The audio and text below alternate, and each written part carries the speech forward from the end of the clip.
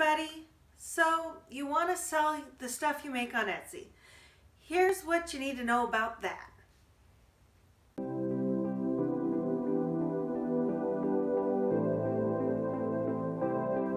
So you've made all this stuff, you have enough that you feel you can open a store. What do you do with it? Well, you want to go on Etsy, right? Everybody goes on Etsy. Well, that's the problem. Everybody goes on Etsy. But if you want to be able to sell on Etsy, here's what you need to know. First, actually starting your Etsy store is such a small part of everything you need to do. Marketing for online sales is the key to making anything happen. And it doesn't matter if you're actually selling online, if you're selling in person. You need to get the word out of what you're doing and find your target market. Now, I should stop and back up real quick and let you know something. I have my MBA in marketing from Leavenworth, Kansas, University of St. Mary's. I also have a bachelor's in entrepreneurship and marketing, and I even have my own Etsy shop. By the way, it's linked down below at www.etsy.com/shop/PhoenixGatesCrafts. You should totally go there and buy something. But anyway, in order to sell on anything that you ever want to do, the actual selling part is such a small portion of what you need to do. 90% of what you need to do is actually the marketing and linking your Etsy shop to everything online. And this is why it is so hard to sell on Etsy. Because if you're expecting people to just go on Etsy, say they want a blanket and type in blanket, I did that. Literally thousands of blankets popped up. And I was just trying to figure out a price to set my stuff at. And they ranged from $10 to $600. There are even a few $1,000 blankets on there. And I don't know what those $1,000 blankets were. I'm willing to bet they didn't sell very well. I also don't think the $10 blanket sold very well. I'm willing to bet a lot of people have a lot of inventory that just sits in their houses because the market on Etsy is so saturated that you have to do something to make yourself stand out. So we all hear the stories about somebody who's making a killing on Etsy. And let me tell you, that person is like the Steve Jobs in Apple. They somehow got there at the perfect time for what they needed to do. They did something remarkable that just drew the people to them, and they probably lucked out in some kind of an advertising scheme that got them attention. That doesn't happen 99% of the time. 99% of the time when you drop out of high school, you just drop out and work at McDonald's. You're not lucky enough to become Steve Jobs. So that happens on Etsy. But if you want to sell on Etsy, some people do make a really good living, but they do make it their full-time job. So you start your Etsy shop, you get your beautiful pictures, you make sure everything looks professional and neat. You edit your photos, you make sure that you've got that banner that definitely looks like you and your pretty face with your fancy hat and whatnot. All of that, Etsy will actually guide you through. What do you do after that? Well, you need to set up a Facebook account, and you need to link your Facebook and your Instagram. You should also start a Twitter account, and you need to start a blog. Why do you need to do these 4 things? Because this is the joy of online marketing and content marketing. So you don't just get to sell stuff, you have to sell an image. Think about other companies. Apple has an image of prestige. They don't actually cost more for the company to make, but between their prices, their timing in the product life cycle, and the fact that they target first movers, Apple has this image of being a very user-friendly and and very wonderful set of devices, when in reality they're not technically any better or worse. It's just a judgment call on what's better or worse than anybody else's. It's more the image they have than the actual quality of the technology, if that makes any sense. So you need to do something like that using your online forums. So Facebook, Instagram, and Twitter are the 3 social media outlets you need to be engaged in.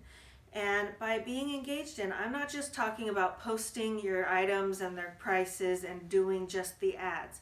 You need to show your own personality. You're selling yourself as much as you're selling your items that you sell. And by doing that, you can slowly gain a following. I know ExpressionFiberArts.com, which is the lovely Shandy on YouTube, and I'll put a link to her YouTube channel. She actually has a video on selling on Etsy, and one of the things she says is don't judge yourself too harshly if nothing happens in the first year. Her first entire year of selling online, she sold one $22 skein of yarn, and that's all the money she made. But I follow her now, and I have made purchases from her, so I know she's doing better, but this stuff takes time. And you really need to utilize your network. If you've got that one friend who's got the huge network and she doesn't mind pushing along your stuff, make sure every time you post something on your business's Facebook page, make sure you also share it on your personal page and tag that friend. So that way, not only your friend sees it, but all of their friends sees it as well.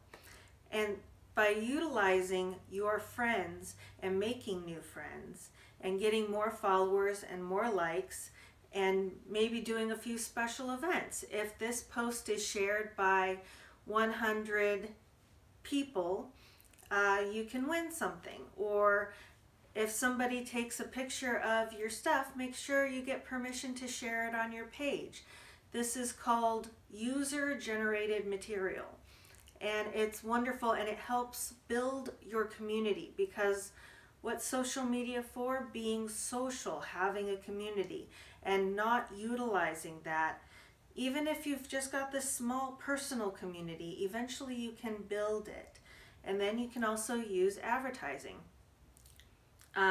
If you advertise on Facebook, it automatically also can go into Instagram. You can target your market to specific types of people with specific interests who'd be interested in your stuff. And you can basically, for $5 a week, you can reach up to several thousand people. And it's really kind of a magical number game. It's the law of big numbers. So as long as you keep at it, utilize your online resources adequately, come up with a schedule for your advertising, you can actually reach more people with your Etsy. And make sure that every time you share something, somebody can get to your shop and click buy on your item within 3 clicks. That's key. Also, the reason I recommend a blog is because if you have something to say, that's the perfect forum. You can make announcements. You can have it as your newsletter. You can post pictures, talk about problems, this, that, anything you want to.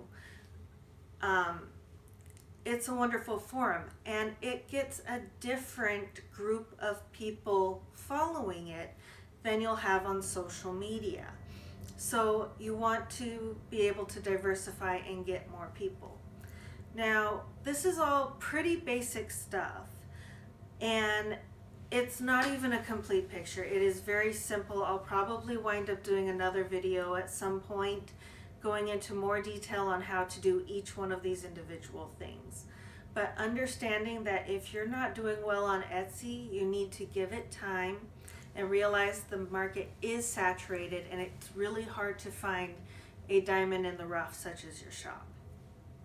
And thirdly, online is not the best place to sell tangible goods that are unique like the items you make. Yes, you can sell them on Facebook. Yes, you can sell them on Craigslist and lots of other websites as well as Etsy.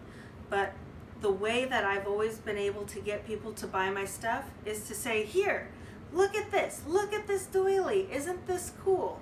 Hey, look, this is a hat. It was originally supposed to be a messy bun hat, but since I have no hair, I made a little flower. Hey, isn't that cool? And it looks good on me. And slightly crooked. I mean, yeah. Anyway, but the time that people see the value in why you charge $50 for this doily, somebody understands the concept of, oh, there's this blanket. Why isn't she selling it for $10? I can go to Walmart. Well, you have that interaction. You have the ability to touch the blanket. You have the ability to say, yeah, you know, this blanket took me about 100 hours to make, and the materials cost me $50. I think $300 is a fair price for it, especially considering how intricate it is. You know, so you have the ability, that in-person experience with these kinds of things is really best. So if you really want to sell your items, trade shows are good, farmers markets, those kinds of things are really the best place for it. You can also hand out your cards at places like this and have your Etsy shop, and so your Etsy can be part of your selling plan. I think Etsy fits better as a part of a selling plan than being the selling plan. Anyway, I hope this is helpful. I realize you probably have a lot of questions. Leave them in the comments down below. And don't forget to like this video if you like it. Subscribe and hit the bell notification because this is a topic I'm going to revisit in the future. Alright, have a wonderful week. Happy crafting. Bye.